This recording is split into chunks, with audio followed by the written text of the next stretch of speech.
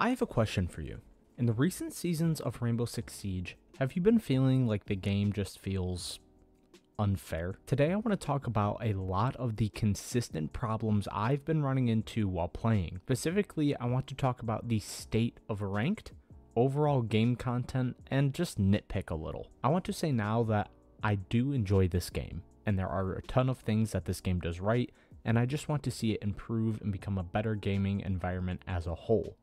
With that being said, let's get into it. For starters, let's touch on ranked. If you're looking for an in-depth breakdown of how the rank system works, click on the video in the top right. What I'm talking about now is a little different. When I made that rank 2.0 video, I was a lower ranked player, mainly touching on problems the majority of the player base has. I have just hit Emerald 3 in Operation Deadly Omen, and up until these last few weeks, I've had little to no problems. But recently, my friends and I have basically hit a wall. We're losing more than we're gaining in a rank we've been in consistently. Currently, I'm gaining 16 to 19 RP per win and losing about 22 to 25. I don't understand why the algorithm does this.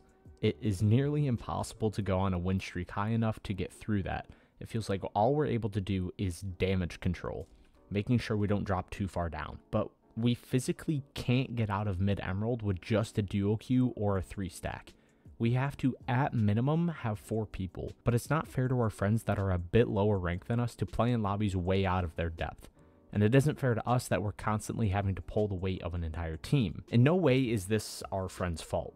They are newer to the game and are still learning, so it's understandable that it doesn't come as easy. But if we play just us higher ranked players and try to be in lobbies that should balance out in terms of ranks and stats, we end up with players on their first season who manage to get gold.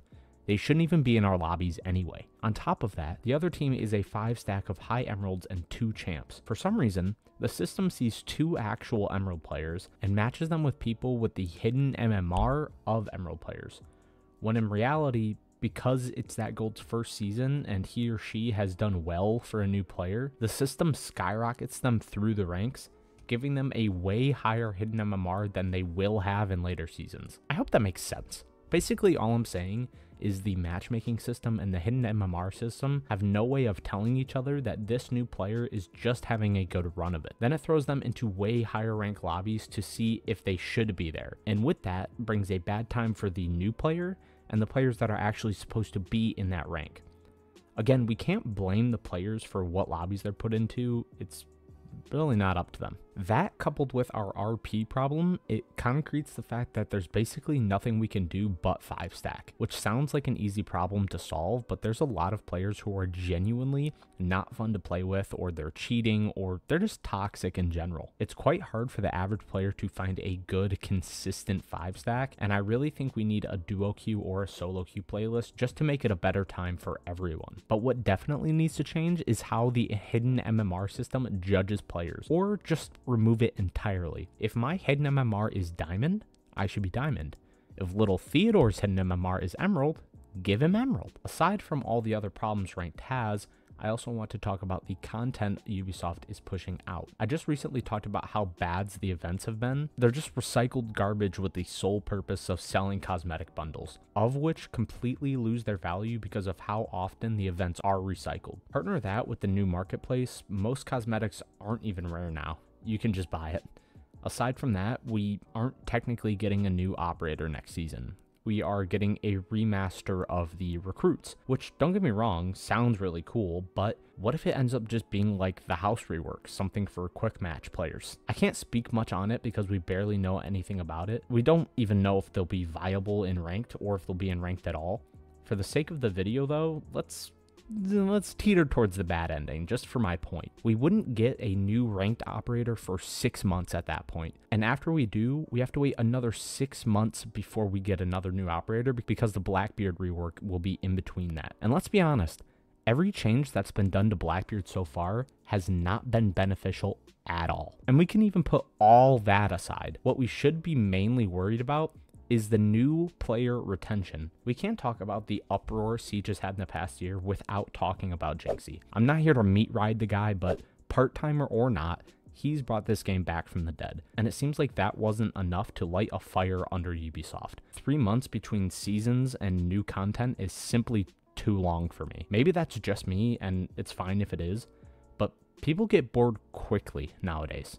They hop from game to game like it's nothing. You remember Helldivers? Yeah, I do too. That was like only a couple weeks ago, I feel like. You can't expect an event like Freeze for All or Containment to be able to hold people over for another 2 months. Sure, we get the mid-season patch, but honestly, what's going to be put in that's going to keep new people interested? I'm really hoping that the new players are enjoying this game, and we want you to stick around, but I just don't think Ubisoft is taking advantage of this second chance they've been given to make this game last another 10 years if they wanted it to. But I guess we'll just have to wait and see what they come up with. And look, I understand that there's going to be a lot of people saying that I'm just shitting on the game and that it's doing better than it ever has. And that's true. It has been doing really well. But the question is, how long can Ubisoft keep it that way? They have a long and a rich history of fucking up almost every game franchise they've ever created. And so let's just not drop the ball this time,